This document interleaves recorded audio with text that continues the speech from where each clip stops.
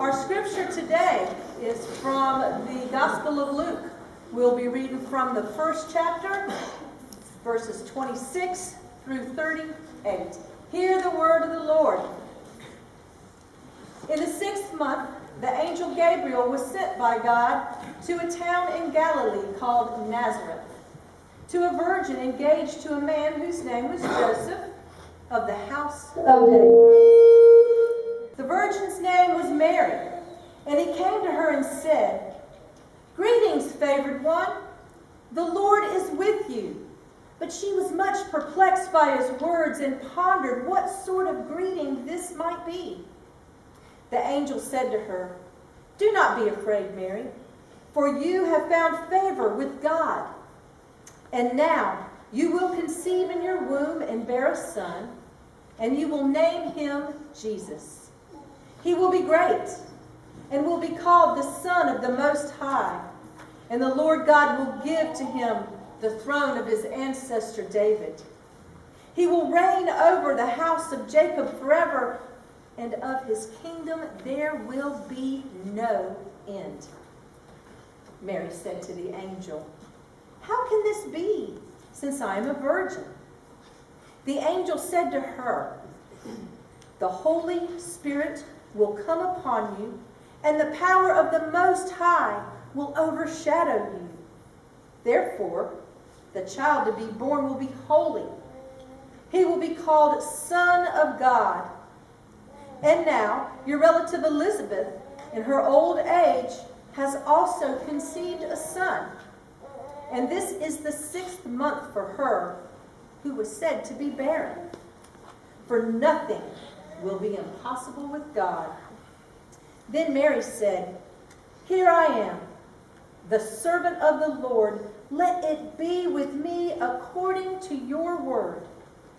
Then the angel departed from her. This is the word of God for all of us, the people of God. Thanks be to God. For those of you who were part of the Living Nativity a couple weeks ago, I can confirm that the conversations in between scenes were random and ridiculous. We talked about our favorite decade of music, and then it ranged from, no, what if you could take 2 decades together, like 75 to 85, or but that's the kind of things that we were talking about in between these scenes. First of all, I want to thank our youth band H2O. They've only been around for about 1.5 years now. And they're still in middle school. It's remarkable the progress they've made in such a short time. And we got kids on the sound, we got kids on the slides, and so thank you guys. We're training up a new generation, and if I can just train one of them to preach, I can stay at home and watch SportsCenter or watch television, stay on TV. But anyway, thank you guys so much for blessing us this morning.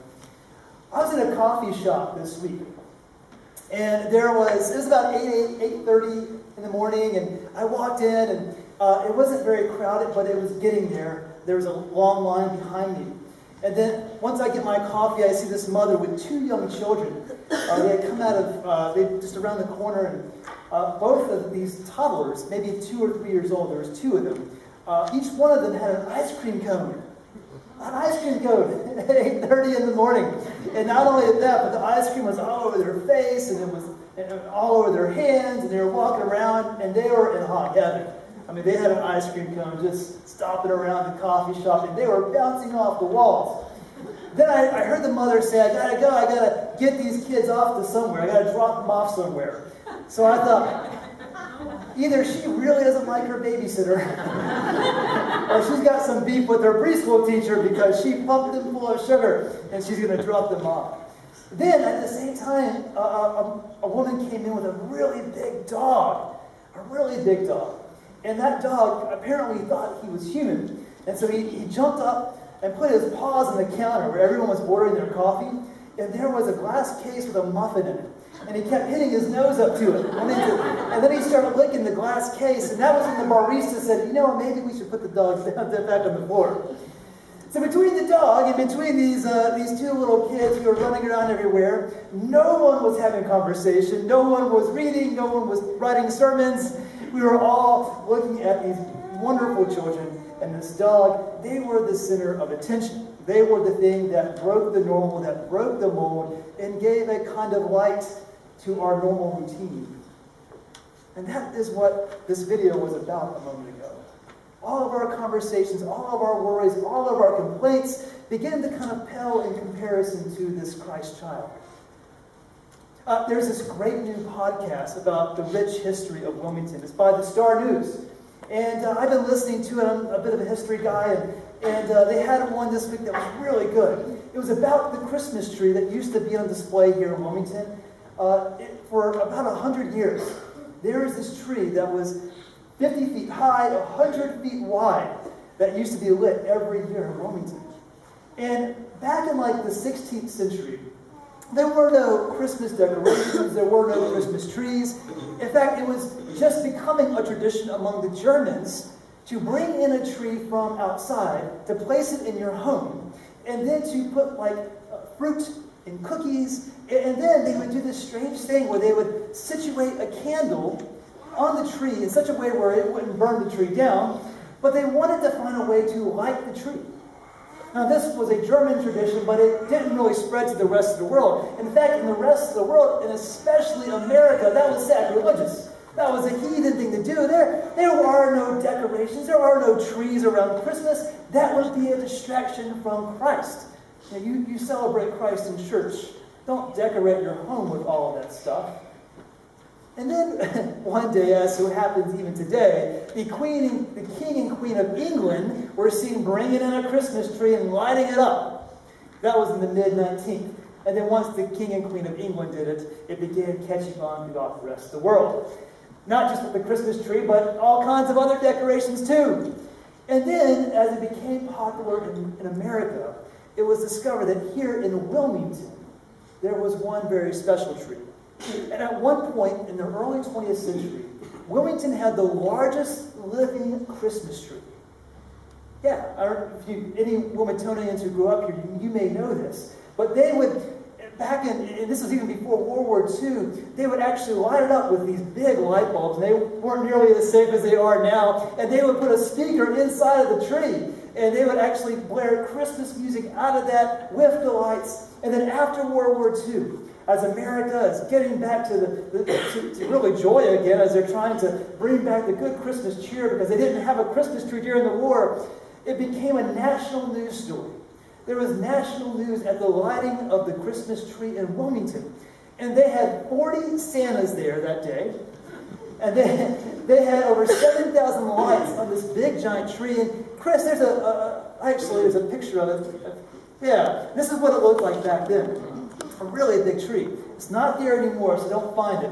But it was a big national news that we were having this big Christmas tree lighting in the 1950s. And actually, this tree hung around until very recently. Because of the ice storms and hurricanes and all of the lights and the speaker hanging on, this tree, which basically kind of withered away at 400 years old. They basically retired it in 2012, and so that's not there anymore. But this became, in Wilmington, the largest living Christmas tree in America, which is a unique distinction that we have. So one thing that people decided along the way in celebrating Christmas is that they wanted inside of their home a kind of focal point. Something that would glow a little bit, something similar to the Christmas story. And whether they did it consciously or subconsciously, they wanted something in their home that would glow. How many of you enjoy putting on your Christmas tree and turning on the lights and turning out all the other lights and letting that be the only thing that shines in your room? That's actually very similar to the inception of Christmas itself. The story that Emily read this morning is about a young teenage girl who was in her home by herself, and all of a sudden, poof, this big, bright, glowing person came into her room in the middle of the darkness. Chris, if you could show that other picture there, I think if you go to Nazareth today, this is where Mary's room was. If you go to Nazareth today, this is what you can see. The foundations of Nazareth are actually still there today. They're only about this high because they've been torn down from years of everything. But this is preserved because Christians have, tradition has said this is where Mary lived. And she actually, go to the other picture, Chris. You can find it there. Yeah, you can sort of see that Mary she didn't live in a hut or anything like that. She didn't live in a home with stacked stones or bricks. She actually lived inside of a mountain. That's where she grew up. And it was kind of dug in. And so you can imagine how dark it would get at nighttime. And then you can imagine how bright it would get when all of a sudden, poof, an angel would appear. Go back to the other one, Chris, and we'll keep it on that one for the rest of the sermon. And so I have often, and I've been there twice now, I've often looked at this picture and tried to imagine, I want you to do the same, but try to imagine this place being completely dark, and all of a sudden an angel appears, and the glory of God is shining through that angel so bright that it lights up the entire space. That, of course, is what we want from our Christmas season, right? We want something to break into our darkness, to break through the ordinary, and to see a kind of glow in our Christmas season. Some of you maybe can testify to the sensing of an angel. Maybe you have felt the presence of an angel. Maybe you thought you met a stranger one time and you thought maybe you were conversing with an angel itself. Or maybe you feel like you've actually seen one, a live angel. If I were to poll the audience, it'd be interesting to hear what you would say. But the truth is that there are a lot of misconceptions about angels. I mean, a lot of them. There was this group of religious hermits outside of, just right near the Dead Sea, outside of Jerusalem. They called themselves the Essenes. They were a community of about 70. And they actually believed that in the final days, which were coming soon, this is in Jesus' time, that the angels would come down and they would pick up little weapons, bows and arrows, and there would be a spiritual battle between the forces of evil and these angels, and you can see these angels, getting ready for battle, but that really isn't scriptural. Angels are warriors, but they're warriors with truth and compassion. It's often thought that angels are just kind of robotic beings sort of doing God's will, but in truth, the scripture tells us that angels have free will. They choose to serve God. They do so joyfully. We only know of a few angels who chose not to. I won't say its name, but Satan. That was a church lady. Oh, okay. Also, there is this belief that we all have guardian angels. Well, that's true in a sense, but we're not really biblical in a way. The Bible says that angels are countless. They're numerous. They're so numerous that you can't even count on. There's so many angels. So in a way we do, but it's not just one angel. It's probably several angels that are looking after ourselves. But our angelic imagination has been shaped primarily not by Scripture per se, but more by pop culture, wouldn't you say? Remember that old TV show, Touched by an Angel? It came on in the 90s with Della Reese. Is that her name? Yeah. That was basically a Hallmark movie with angels, if you remember that show. But in that show there, at the end of each episode, it was the same thing. The angel would reveal itself to the person they were trying to help, right? You remember that? That is not necessarily true in our world. We don't see angels revealing themselves constantly everywhere. Their presence to us is much more subtle. But we also see a lot of art, a lot of kitschy art about angels. You may be familiar with those paintings of little babies and big chubby cheeks and the little wings, and they're huddled together. Well, that's not really biblical either. There's no example of big angels with chubby cheeks. There's also a movie on. It's on almost every day now. It's A Wonderful Life. Have you seen that movie? Probably all of you maybe. There's an angel in that movie, Clarence the angel, and he's got that line. You know the line, right? Every time a bell rings, an angel gets his wings. Well, that's not scriptural. Don't believe that, okay? If you go ringing bells and giving out wings, it ain't going to work. That's not something that we believe. But what they do get right is this prevailing sense that there is an innocence to them, but most importantly, a deep kind of compassion for humanity. And so in the scriptures, we meet three angels. We meet Gabriel, we meet Michael, and then we meet Satan. But Gabriel is most prominent in the Christmas story. Gabriel reveals itself to Mary, and then to Joseph in a dream, and then we have the heavenly host, and then it reveals itself to Zechariah. And so Gabriel is making the rounds, right? And so we learn from Scripture, not from pop culture, that angels are servants. These are beings that live for eternity. They don't marry. They just serving God. They're married to Jesus in a way, and they minister to Christ. When Christ was being tempted in the wilderness, after the temptation of Christ, the angels came and tended to Christ. They massaged his shoulders and fanned him and gave him food and water to drink, you know. We also learn from Scripture that angels take the shape of humans sometimes. When Abraham and Sarah were being told that they were going to have a baby, they were visited by these three strangers, which were portrayed as kind of divine beings, taking the form of humans, but they were divine. Angels are not God, yet in their truest form, they shine the glory of God into the world, as we see with the angel Gabriel. Jesus said that angels take delight in any sinner who repents. And so we see that angels have this wonderful compassion. They rejoice when anyone turns to God and they repent. And finally, and most importantly, above all, the primary function of an angel is that they are a messenger of God. They have a message to deliver. They stand in that space between the divine realm and the earthly realm. They stand in that space between what is possible and what is impossible. They stand between human reality and God's reality. And what they do is they speak God's truth from God's reality into ours. That's what angels do. That is the point of having angels. That is the function of angels, not to look cute and to have wings. The point of the angel is to give us a message. And what is that message today? Well, it was in that last verse.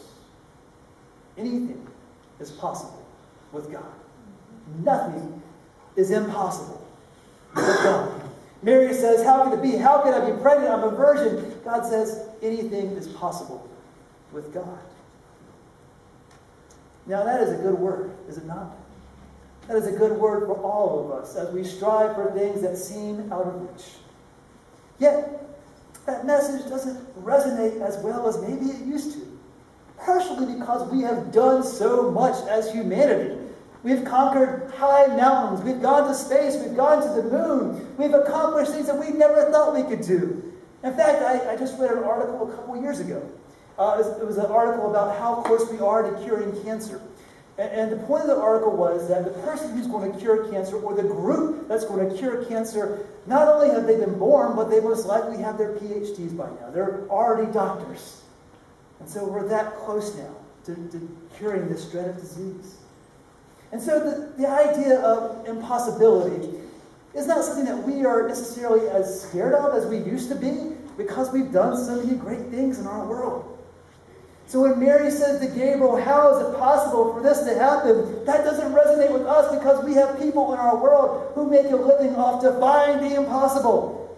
It was Napoleon Bonaparte, who said, the word impossible is not in my dictionary. That was Arnold Schwarzenegger. That wasn't French. I don't know where that came from. Nelson Mandela. I won't try Nelson Mandela. But he said, it always seems impossible until it's done. And then Tommy Lasorda, the great Dodgers manager, said, the difference between the impossible and the possible lies in a man's determination.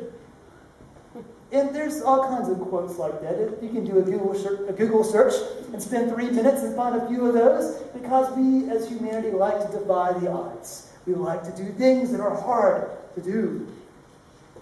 But it has also given us a very,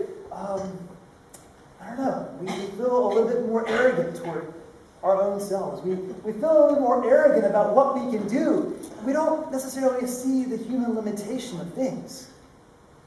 And so it's good for us to be reminded that since the Renaissance, yes, we've made progress. We've had advances in medicine. We have strived to create more beautiful art. Modernity is a beautiful thing that has done so much good for people. Yet at the same time, with a single statement from an angel, Gabriel cut through all of that. Gabriel has cut through all of our years of building in knowledge and wisdom. And then we realize when Gabriel says nothing is impossible with God, it cuts through our understanding of what is possible and what is impossible. It's also very, it's sort of humiliating in a way to realize that there are things that we can't do. How often do we admit that to ourselves? How often do we admit to ourselves that we do have limits? We often tell our children, you can do anything in this world. Well, that's not exactly true. Some people are really inclined to science and they can go to space one day. I am not. I was lucky to get out of algebra with a C. That's not me. Yet an angel comes into the world and says to a teenage girl that everything is possible with God. And then we begin to rethink our limits. We begin to rethink what it is that we believe. And so we must strive.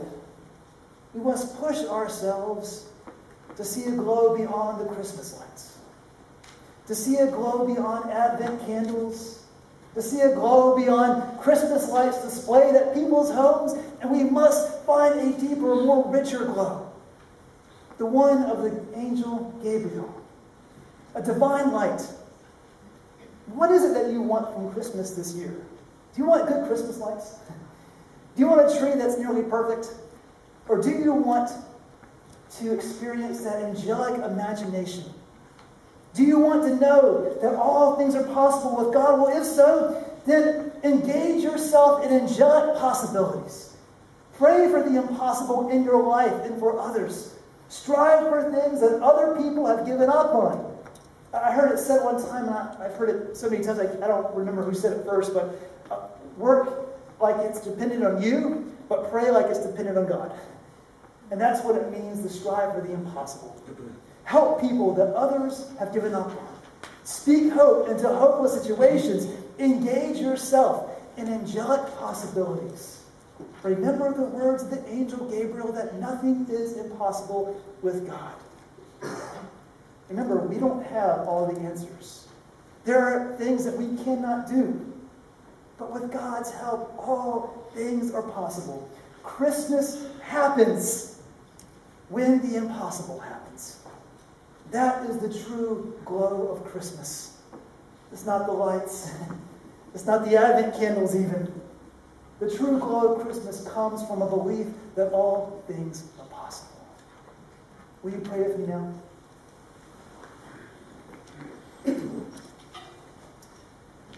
God, help us to see the glow of your Son, Jesus, this Christmas. Help us to remember the words of the angel this Christmas who told us that all things are possible, and help us to live inside an angel's imagination. Lord, help us now as we are just days away from celebrating the birth of your Son. Help us to pray for the impossible, to strive for the impossible, to believe in the impossible, and to believe that all things can be done through you. Lord, help us to be believers. And bless us this Christmas by seeing the glow of your Son, Jesus. In your name we pray. Amen.